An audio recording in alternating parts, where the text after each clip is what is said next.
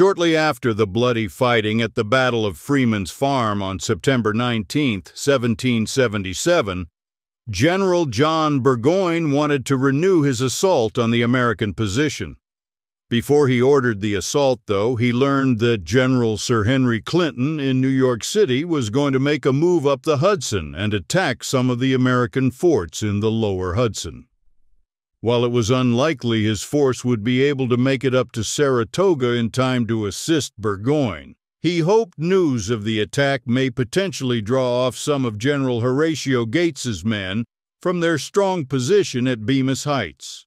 Both sides settled into a stalemate at Saratoga, which would last for 3 weeks. During this interlude, there was constant picket and patrol firing between the two armies as neither budged.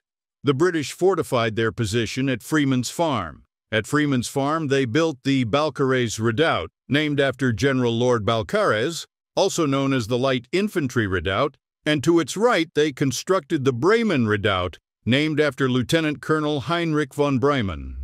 During this time, drama in the American camp threatened chances of an American victory at Saratoga. Gates wrote to the Congress about the action at Freeman's Farm, but jealously refused to mention Arnold's name, which led to a heated exchange between the two American generals.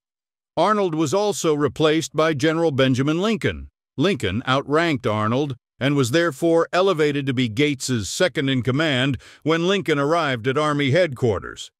Arnold had proved to be the most capable officer in Gates's army, but the two men traded barbs from late September until at least October 1st. 1777.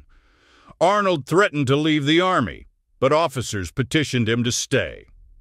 As the British continued to wait for help from Clinton, their supplies began to run low. By early October, Burgoyne was running out of options and either needed to drive the Americans out or retreat. Not wanting to retreat from their bloodily won position, he chose to perform an all-out assault on the American army. His officers, though, balked at the idea based on their lack of information, and after the deadly fighting at Freeman's Farm, Burgoyne instead decided to attempt another reconnaissance in force on the American left flank. On the morning of October 7, 1777, 1,500 men under the command of General Simon Fraser moved out from the British fortifications towards the American left flank. This foray included nearly a third of Burgoyne's army. Fraser's men advanced 3/4 of a mile outside their entrenchments and deployed into a battle line at Barber's Wheatfield. On his left, Fraser had British grenadiers under the command of Major John Dyke Ackland in his center German troops, and on his right, light infantry under the command of General Lord Balcarres. Gates, seeing the British advance, dispatched Daniel Morgan's men to attack the British force. The battle began a little after 2 p.m. Morgan was joined by Major Henry Dearborn, who commanded light infantrymen armed with muskets and bayonets. They would work in tandem with Morgan's riflemen. While the rifles were more accurate after firing, when they needed to reload, they could fall behind Dearborn's bayonets to prevent the British from driving them away. At this engagement, it worked perfectly for the Americans. Morgan and Dearborn fired on Balcarres's men on the British right, and a brigade of Americans under General Enoch Poor assaulted the British left, while Americans under General Ebenezer Learned assaulted the British center. While having lunch together, Gates, Lincoln, and Arnold could hear the growing sounds of battle.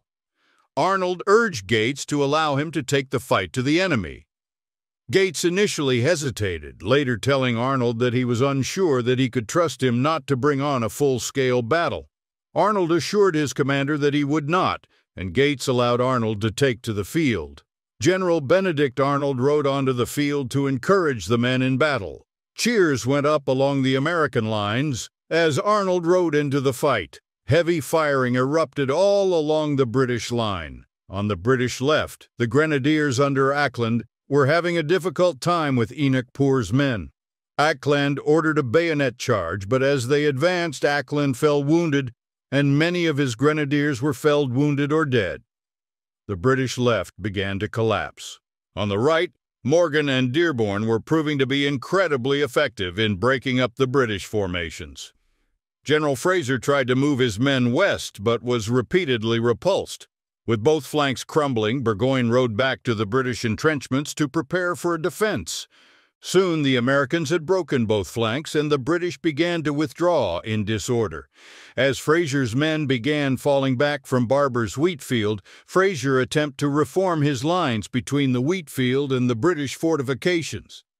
At this moment, one of Morgan's riflemen, often identified as Timothy Murphy, fired and hit General Fraser in the stomach, and he fell from his horse mortally wounded. At this moment, the British lost all order and broke and ran for their lines at Freeman's Farm. The Americans, urged on by Arnold, closely followed. Although Burgoyne's reconnaissance had been repulsed, Arnold wanted to take the British fortifications in front of him. He ordered his men to assault the Balcarres redoubt. The British, though, put a determined stand against the surging Americans and halted Poor's men from taking the fort. As the American attack stalled at the Balcarres redoubt, Arnold rode forward with men from Learned's brigade to take the Bryman redoubt on the British Army's extreme right flank. Assaulted by Morgan's men on their right and Learned's men on their left, the small German garrison of the Bryman redoubt was pushed back. The Americans took the redoubt and continued to push the Germans back. Lieutenant Colonel Heinrich von Bryman himself was killed by his own men after he had killed 4 of them who were attempting to retreat. As the charge continued past the redoubt, a musket ball struck Arnold in the leg and he fell to the ground with his horse. The Germans fell back, and the Americans now held a position on the British flank as the sun set and darkness covered the ground. The battle had been a disaster for Burgoyne's army. Burgoyne had lost more than 600 men killed, wounded, or captured. General Fraser died later that night, and Burgoyne himself had almost been killed on multiple occasions during the intense fighting. Gates had lost about 150 men killed and wounded during the fighting that day. With his right flank exposed, Burgoyne removed his men from the Balcarres redoubt that night, and the next day his battered army began the retreat north. Burgoyne and his 5,000-man army fell back towards Saratoga, modern-day Schuylerville, and was surrounded by Gates's army. On October 13, 1777, Burgoyne, with no other options left, offered to open negotiations with Gates. After a couple of days of negotiating, Burgoyne agreed to surrender with the condition that his men would be paroled and returned to England. Congress would later go back on this parole, and Burgoyne's men would spend the rest of the war in American prisoner-of-war camps. On October 17, 1777, Burgoyne and his 5,000-man army officially surrendered to Gates. This was the first British army to surrender in world history and marked a major turning point in the Revolutionary War.